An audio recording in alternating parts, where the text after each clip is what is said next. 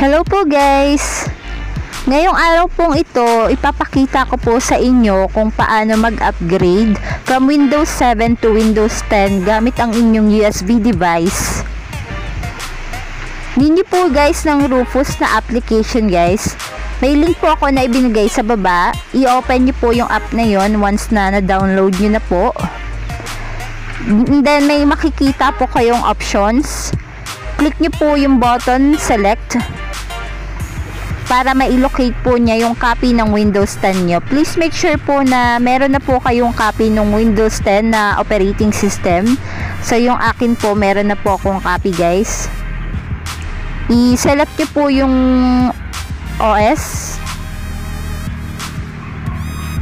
Then click open. Wala na po kayong babaguhin dun sa target system, no? Dito lang po sa may partition scheme, iset nyo po siya sa MBR para ma-read po ng BIOS ninyo yung USB sa pagboboot. Then, click nyo po yung start. Maghihintay po kayo dito ng mga 15 to 20 minutes, guys. Okay nyo lang. Yan.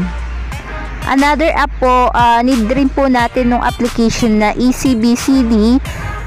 May link din po ako sa description box para ma-download nyo po siya.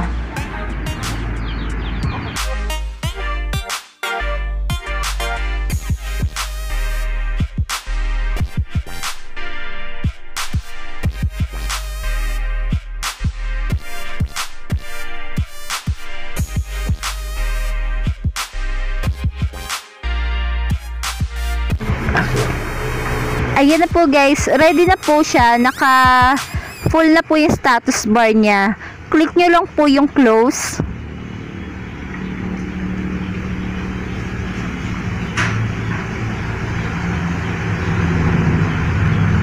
Tapos na po tayo sa pagbibuild ng bootable device ng Windows 10.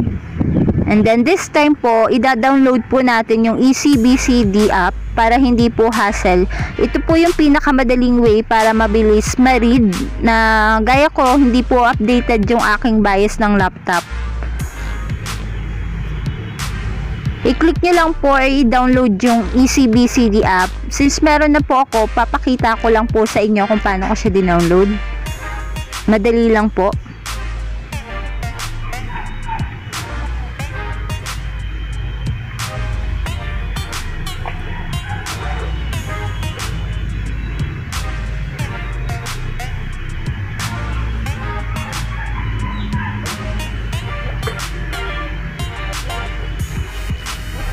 Ito po siya.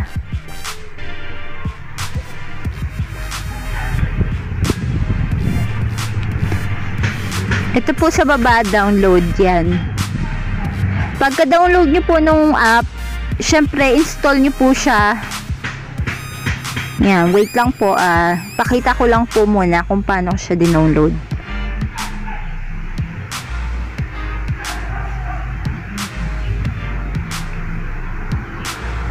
Ilagay nyo po siya guys sa desktop para madali nyo po siyang makita.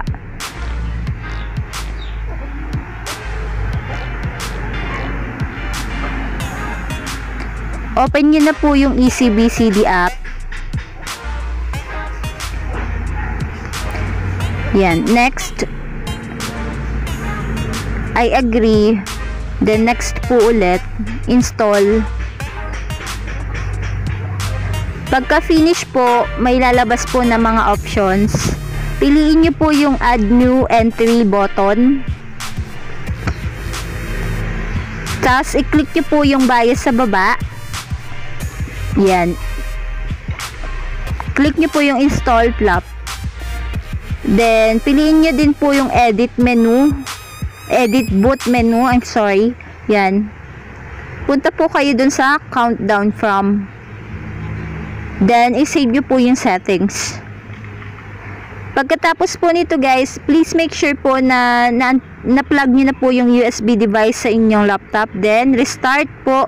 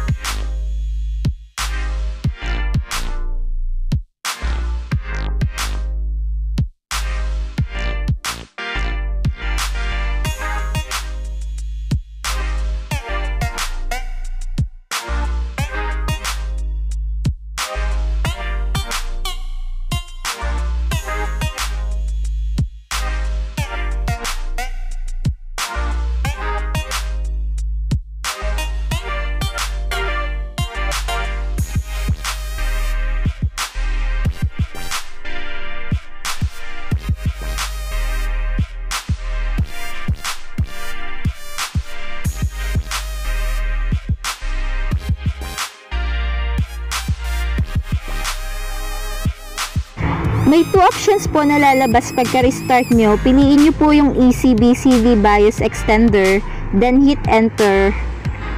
May lalabas po ulit na mga options. Yung pinakababa yung USB, yun po ang piliin nyo. Then pagkatapos po nun guys, ready na po na mag-install yung inyong Windows 10. Another several minutes na naman po. So patience lang po guys.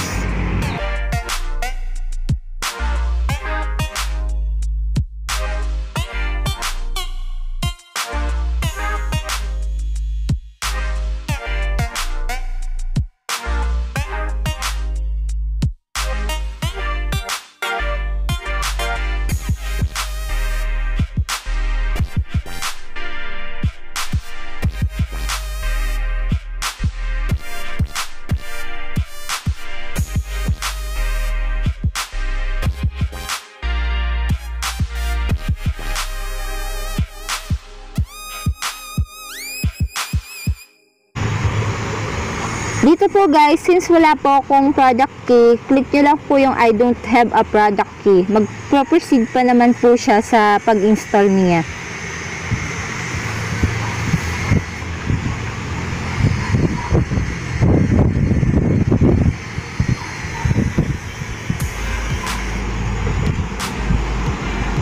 I accept po, then click next.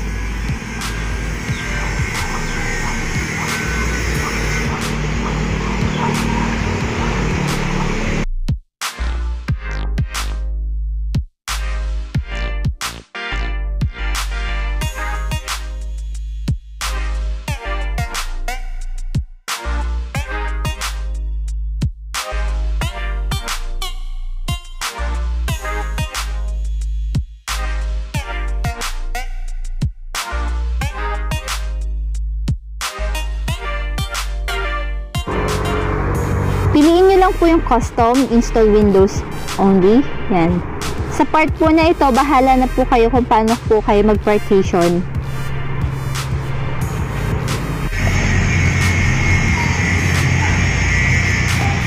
Eh po dito po guys, sa part po na ito, nakadalawang partition po yung akin. Mas pinili ko pong ilagay yung Windows, mag-install ng Windows 10 dun sa unang partition. So sa part po ninyo, bahala na po kayo kung naka-partition po kayo o hindi. Yan. Important po na pumili lang po kayo ng isa para may install po yung Windows 10 po ninyo.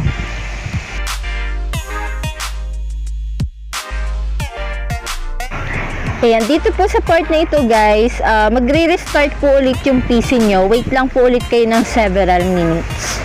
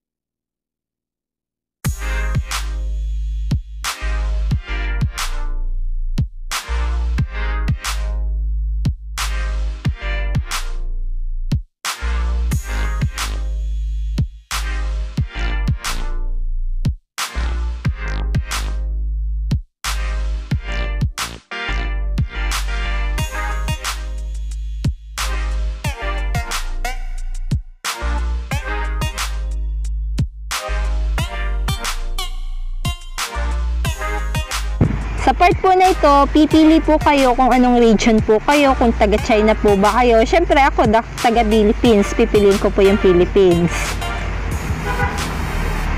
Ayan po guys. Choose nyo lang po yung Philippines. Ayan.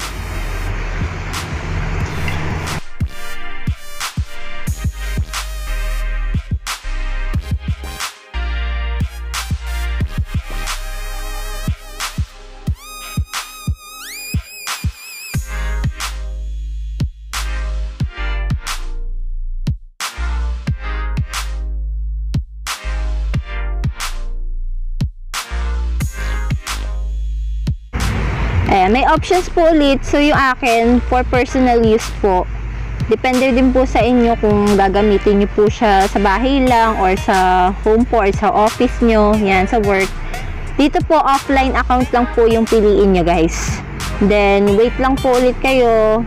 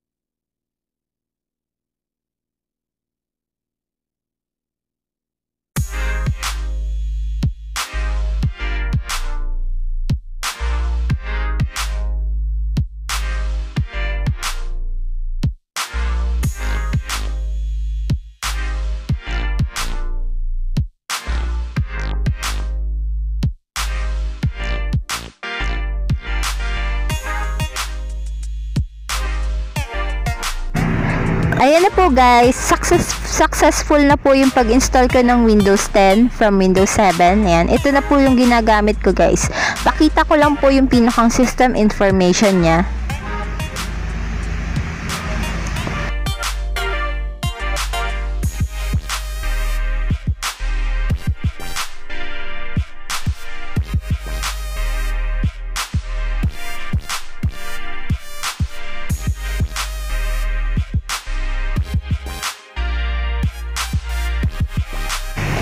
Ayan po guys, kung makikita nyo po, 4 GB lang po yung RAM ko at nakapag-install ako ng Windows 10. So sa mga mag-i-install po dyan, kayang-kaya po siguro ng laptop ninyo or PC. But please make sure po na hindi bababa ng 2 GB ang memory po ng laptop nyo. Yun lang guys, salamat po sa panonood sa aking tutorial. Sana may natutunan po kayo. Like, share, and comment down below po kung ano po yung masasabi nyo sa aking video ngayon. Open po ako dyan. So please don't forget also to subscribe to my channel guys.